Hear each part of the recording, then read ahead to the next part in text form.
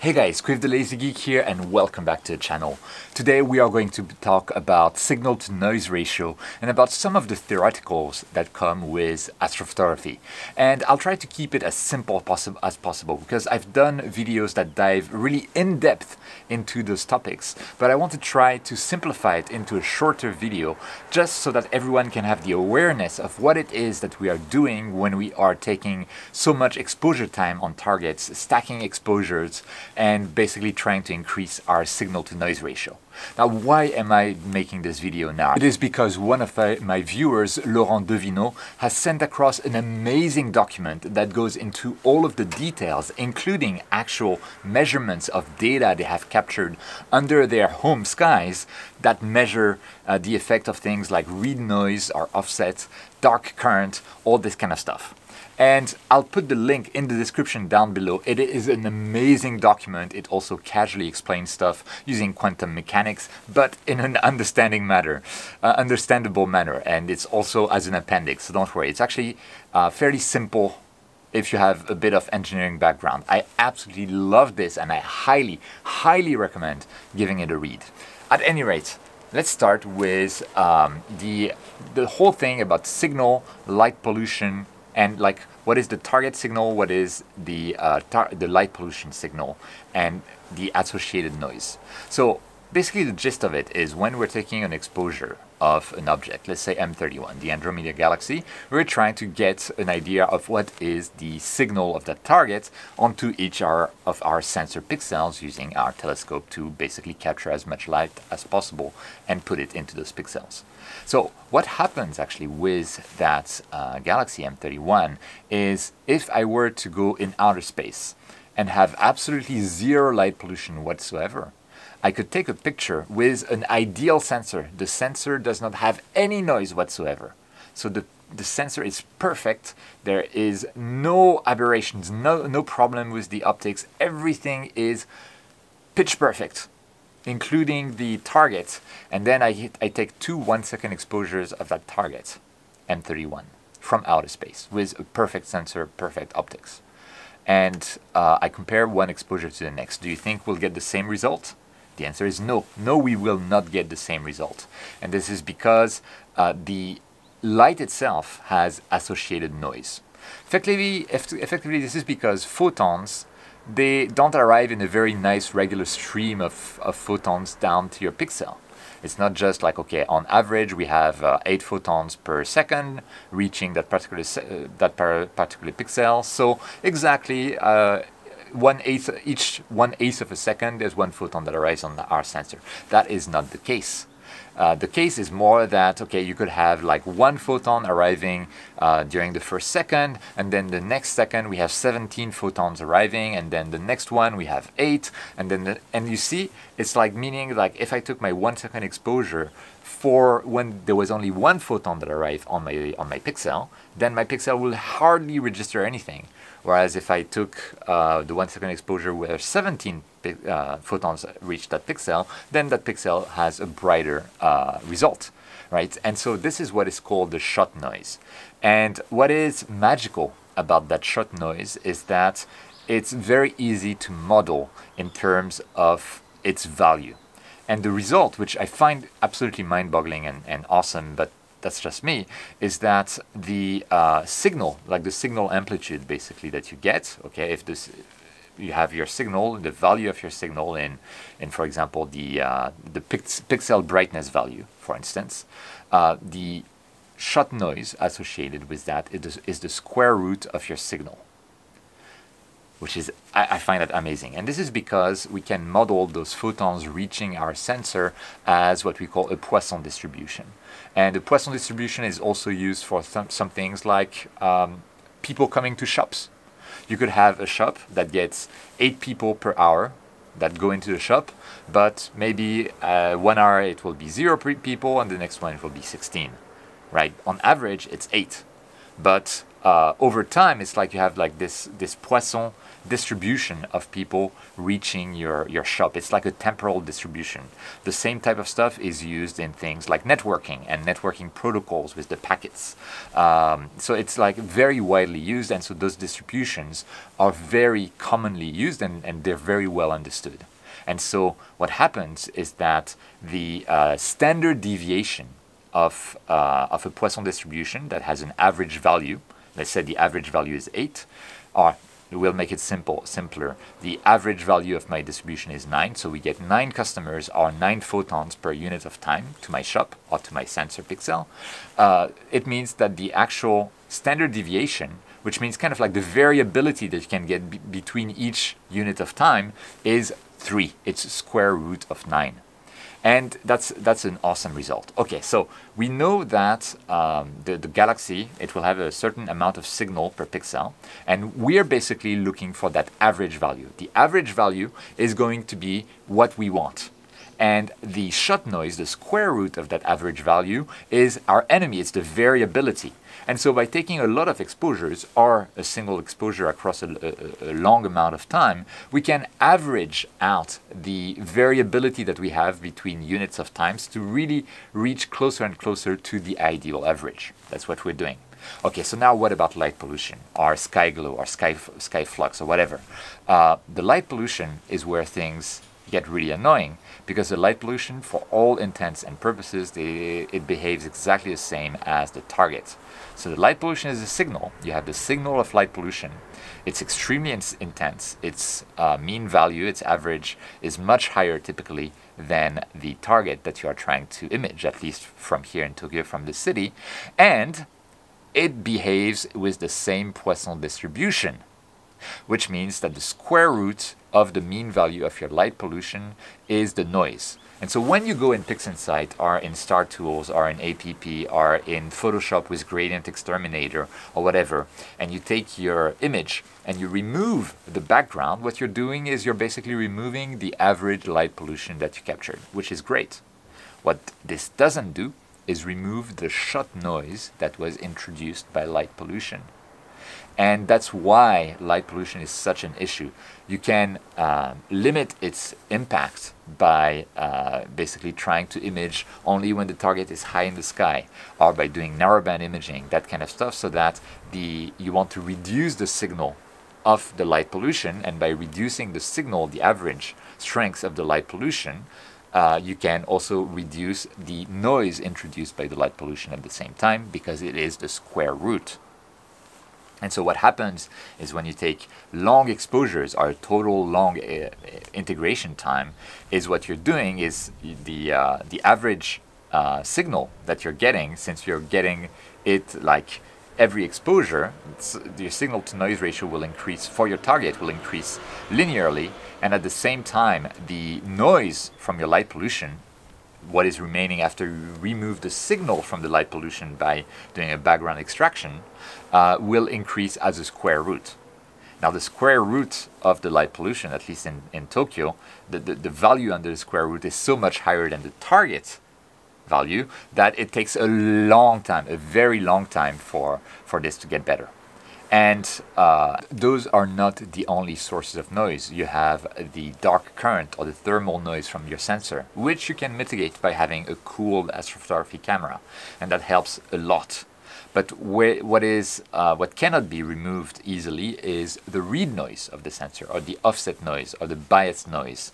This is what we try to remove when we take bias frames. Well, we try to remove the average, but there is the noise associated with reading the sensor. What happens is that each of your pixels will get photons landing onto them. Each time a photon lands on your pixel, there will be a certain probability, the quantum efficiency, that this photon is converted into an electron. And at the end of your exposure, you'll have the whole sensor, pixel per pixel, is read out to figure out how many electrons were stored in each pixel effectively. So you're reading that out and converting that digitally, and that introduces noise. This is the read noise, and the read noise, when you add it independently with the other sources of noise, like your light pollution shot noise or your target shot noise, it's basically you need to add their squares. Mathematically, that's how it works. So you need to add their squares. And so each time you take an exposure, you have the square of the read noise that's added to the other sources of noise. And then you take the square root of all of that stuff. So that means that in theory, the fewer exposures, the better, right? Because then you introduce less read noise. And that's where you get the optimal exposure times or sub-exposure times. How long each of your frames should be so that you swamp the read noise or you overwhelm the read noise. And the target of that is effectively to say that basically, ideally, we want each exposure to be as long as possible. The problem is our sensors have a certain capability per pixel to store electrons. This is the full well depth. So each pixel can store up to a certain number of electrons. After that, the pixel is saturated and more electrons and more photons don't change anything. And so we cannot expose an image forever. Another reason is guiding and tracking and wind and external conditions that prevent us from taking like infinitely long exposures, or even, you know, the Earth rotating as well. That's something as well. So because of that, we want always to find like what is the minimum exposure time that I can get away with where my read noise becomes insignificant. And because your light pollution noise in cities like Tokyo is so high, it's fairly easy to swamp your read noise, because then you can just look at your read noise. You can even look at the target shot noise and be like, huh, those are negligible. Compared to my light pollution noise, they're like nothing. I can ignore them. And so by choosing a long exposure time, or an exposure time that is just long enough that you swamp your read noise to some criteria of your satisfaction, then you're good to go, right? And so this is highly dependent on the sky glow, on your light pollution. And so when you have a high amount of light pollution, you can get away with shorter exposures very easily. When you have less light pollution, or when you're using a narrowband filter, then it's not that you can get away with shorter exposures, it's that you can get away with longer exposures. It gives you the ability to take longer exposures so that you add less read noise with each of the sub-exposures that you do of your image. So that's kind of like the fun stuff there. And so that's where this optimal exposure time comes about. There are tons of techniques to measure it. I have a video on the topic. I'll put a link up above. That's very simple, or at least I try to keep it so. And there are other methods, of course, to basically make the most of your imaging time. It's things like your aperture and your focal ratio and your quantum efficiency of the camera for specific colors or band passes. And most of our astrophotography cameras will do excellently in terms of quantum efficiency. Like the most popular sensor these days is like the 571 from Sony. There's also like the sensor in the 533 cameras. They're basically the same sensor, just the different sizes, and those are amazing. And where it comes is the optics. And the optics, it's all about, like, if you have a large aperture, then you have a light bucket, right? So you're basically gathering the photons that are falling from the sky into your large aperture. The bigger the aperture, the bigger the surface area that's used to capture photons, the better. And the surface area increases with the square of the radius, so you really get good returns on investment with higher apertures. So that's the total amount of photons that you're gathering per unit of time. Cool. But at the same time, you're zooming into your target. By zooming in onto your target, you're spreading across the light the photons that you have gathered across more surface area, or more pixels effectively. So the more you zoom in, the fewer photons that you've gotten will reach each individual pixel. You're zooming in more, so you have more detail, more resolution, but at the same time, there's fewer photons that reach each pixel of your sensor. So that's why we look at the focal length, which is the amount that you zoom by, and we look at the aperture together, and we take the ratio of those two, and that is the focal ratio. The lower, the better. And so my own equipment, it's a Hyperstar-based setup. It has a focal ratio of f2, which is excellent, although it is nowhere near as sharp and as an equivalent like refractor telescope that will have a focal ratio of maybe f4 or f5, something like that. So that's where things are different, and that's what can help us gather as much signal to noise ratio as possible. We want to gather as much time, imaging time on each target, so that we maximize our signal to noise ratio.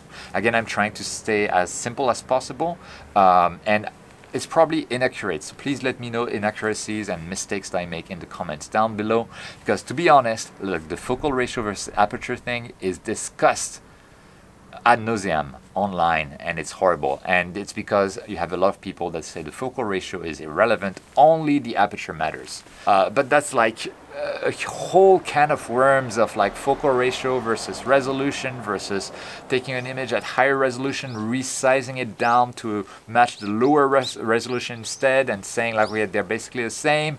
And it's I might be wrong. There's so much debate, and you have like threads on Cloudy Nights with tons and tons of pages and differing opinions.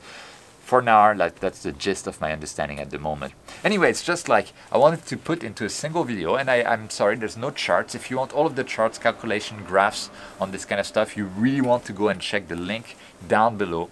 That work by my subscriber is amazing. Laurent did such an amazing work, and Laurent, you should really make a video where you spend like a couple of hours on your slides explaining them one by one. That would be like the ultimate astrophotography lecture. Seriously, do it. Yeah, so that's what I wanted to cover into this video, kind of like the basics. There's another basic, by the way, that is a very well-known figure, and it's again due to the nature of the noise, that Poisson distribution, but that if you have a specific signal to noise ratio in a single sub-exposure, let's say you have a 1 minute sub-exposure, and you look at the signal to noise ratio, and then you take on that target 100 sub-exposures, and you assume that the Earth is no longer rotating, and you're always taking this at the zenith, so atmosphere, light pollution is unchanged. Your signal to noise ratio will have increased by a factor of 10, by the square root of 100. So 100 exposures will have a 10 times better signal to noise ratio, so square root of 100, compared to a single 1 minute exposure. But as you can tell, there are diminishing returns very quickly. So that's where that square root kind of rule comes from. So anyway, again, sorry, it's like kind of a talking head video, but I felt like it's a very interesting topic. It's a topic that I like. It's a topic that I still make mistakes about, have misconceptions. So if you find this interesting, if you find that there's additional information I should be talking about, if you find that I have some misconceptions and I'm completely wrong, please let me know down in the comments. And if you're interested in astrophotography and in this kind of video in general, feel free to leave me a like, subscribe, put that bell icon, etc., etc. But more important than that, don't forget whenever you can to look up at the stars, and I'll see you next time.